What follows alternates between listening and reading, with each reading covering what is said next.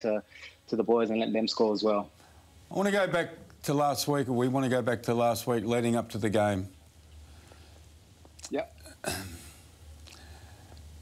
Tell us the depths of despair and the frustration with, once again, you being racially vilified, the impact on you, the impact on your kids, the impact on your family. Can you let people, I know you've done it before, Eddie, but can you let people into your life and into your mindset when that plays out in front of you?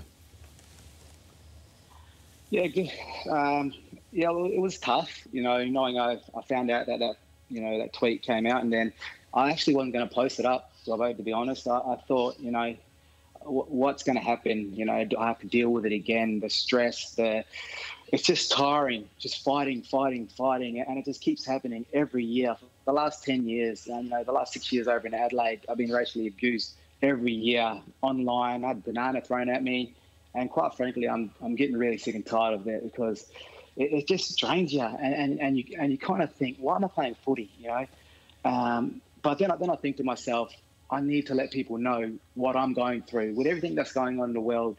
You know, with over in America, Black Lives Matters, and this stuff is still happening here in Australia, and it's still happening to us, to Aboriginal people here in Australia, and you know, it's draining. So I needed people to understand that I've got to set up barriers every day when I leave the house. I think I'm going to get racially abused when I'm driving, or when I go to a supermarket. You know, all I want to do is just rock up to training, play, enjoy the game of footy, but before then, I've got to set up barriers for myself, because I get racially abused. And, you know, sometimes on social media, they set up fake accounts, and you can't catch them. You can't call them out. And, you know, it'll happen next week again. And I'm tired of it. I'm sick and tired of it. But I want the AFL to be a safe platform for young Aboriginal kids to come and enjoy and play footy without being racially abused. And if I have to take the full brunt of all that, and to continue to drive and educate people,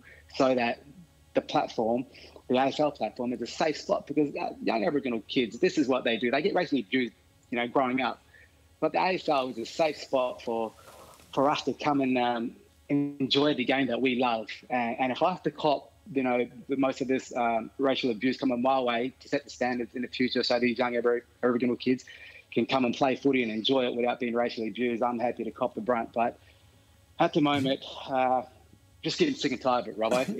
It hurts myself, it hurts my family, and I'm sick of fighting. How do you balance, Ed,